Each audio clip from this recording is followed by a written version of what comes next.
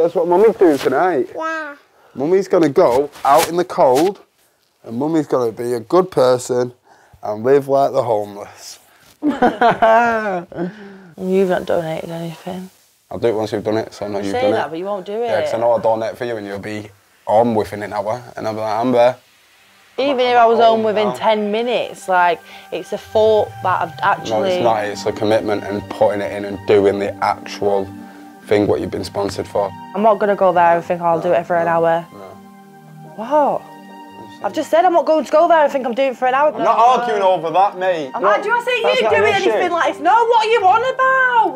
You're weird, you. I don't even know what you're on about. You're freaky, you're going to embarrass yourself. I'm freaky, I'm creepy, I'm a bit, I'm bitchy, everything, I'm everything, aren't I? You're weird when you sat on your arse. I'm weird as well. I'm going about the house now because I'm fed up of you, yeah? This is a tip, mate, and my kids living in here.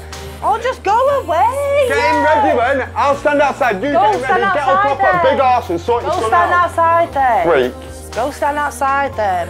I get it, you're the one who's not got him ready, Amber. You're the one who's got nothing done. She sat down, sleep.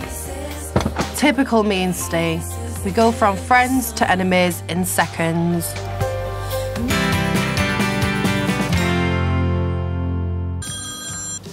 Hello? Hi. You alright? What have you done today? Went to the park earlier. Went for a little walk, got some conkers and that. Sounds fun. And he's gone in bed because he hadn't had a sleep today, so... So what are you doing tonight then?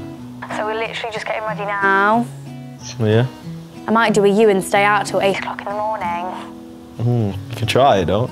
Okay, speak to you soon. Right, love you. Love you. Bye. Bye. Oh, my child's in bed. Wow. Winning. Got everything. You got your ID? Yeah. Cheers. Mum's on tour. Girls' weekend. Tour matching tax. Jordan, how are things? Seriously. So I would say if out of 100, we're like 60%. We have really good days where we're like amazing. Like I think, oh my God, I'm gonna marry this person. Like we're gonna have grandbabies and everything. And then we have days where it's like, oh my God, like how am I being this boy's mum in a way because I do everything for him. I don't know if he's in like a really bad place at the minute. He's so tired. He doesn't do anything like at all. He's like, he said he's gonna go to the doctors because I think he's like, maybe he's just going through something. Yeah. He might just be a bit down, but I do think it is something you can get past. I hope Mia's right because deep down I'm actually quite worried about Jordan.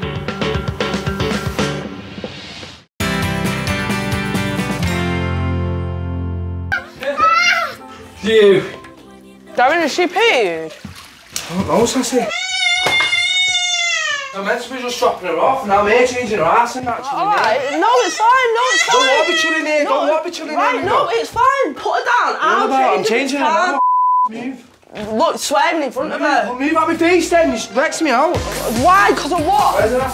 Because of what? Just put her down and I'll change her. Oh, whatever, just whatever. See you in a bit.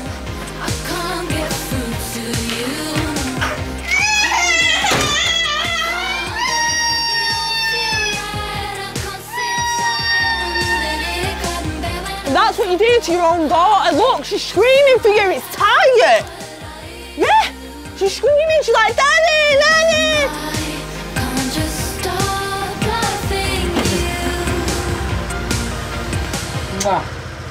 Daddy, come and see you tomorrow. You're having a weekend, so you can see a weekend. Hey, you don't want to chill here with you. You don't want to chill with any of us. That's what? What? You don't want to chill here. I don't want to chill because of you. Right, well, you don't want to chill here, but this... Right, well, what do you want me to say? You don't want to chill with her and you don't want to chill with me, that's the truth. I do want to chill with her, I just don't want to be with you. Next to you.